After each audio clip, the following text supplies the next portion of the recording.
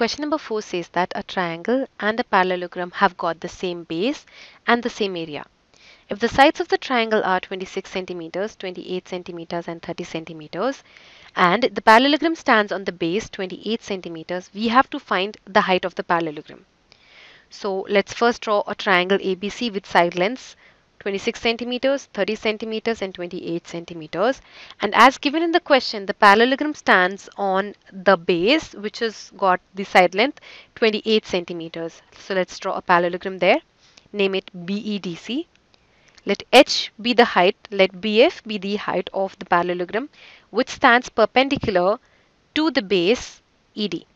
So we will have to find the length of ED as well, which will be equal to 28 centimeters as sides opposite to each other in a parallelogram are equal in length. Now we will have to find the area of triangle ABC so that it can be equated to the area of parallelogram BEDC. So we make use of the Heron's formula as the side lengths for the triangle ABC are given but its height is not given.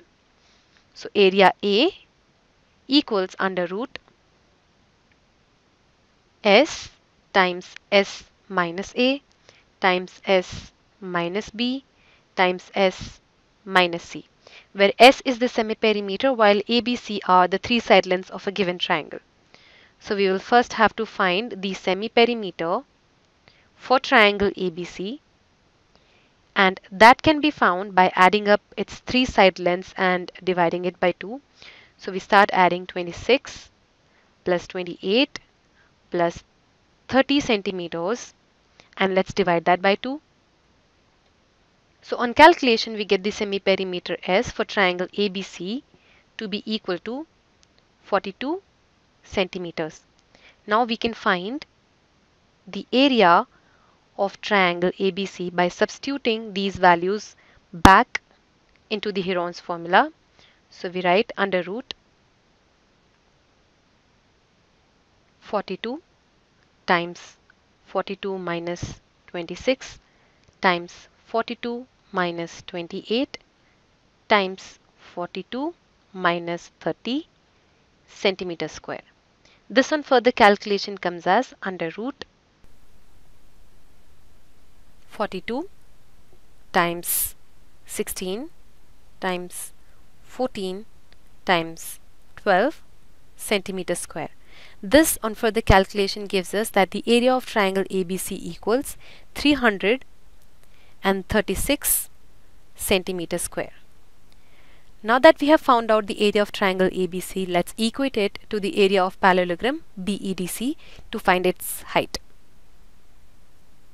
So we write area of parallelogram BEDC to be equal to the area of triangle ABC. Now we know that the formula to find the area of a parallelogram is base into height. So we equate B times H to the area of triangle ABC, which is 336. As the value for base is 28, let's substitute that. We write 28 times H equals 336. So H equals 336 divided by 28. So we get the height for the parallelogram BEDC to be equal to 12 centimeters. And this is the correct answer for this question.